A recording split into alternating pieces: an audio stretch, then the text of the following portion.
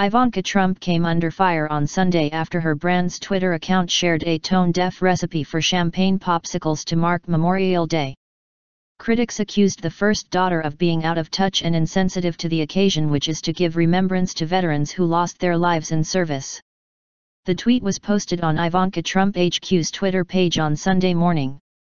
It says, "Make champagne popsicles this Memorial Day," and included a link to the company's website with the words, "Turn up the music, it's a 3-day weekend."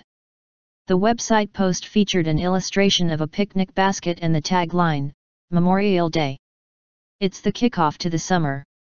It included a list of recipes and guides, including one from Good Housekeeping for boozy popsicles. While Ivanka acknowledged the nation's fallen servicemen and women in a post on her personal account, her company was inundated with complaints. One critic shared a photograph of her veteran father, writing alongside it, "Ivanka, this is my father. He served 6 tours of Vietnam and doesn't give a F about your champagne popsicles today." Another said, "My father did not take a grenade and lose an eye on Saipan for freaking champagne popsicles." Their criticisms were echoed by hundreds of others who claimed she had missed the point of the day entirely. They claimed her insensitivity was made worse by the fact that her father has never served in the military. President Trump was granted deferrals during Vietnam so that he could attend college.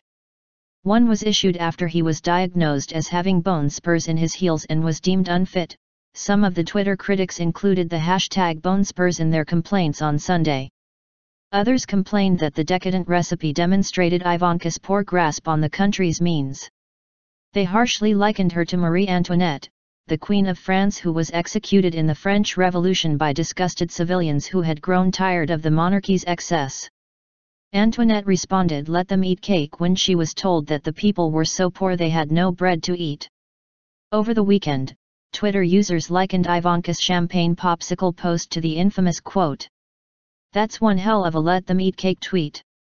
The dead can't drink champagne, and a lot of your dad's cult can't afford it," said one user. The company has not responded to the criticism.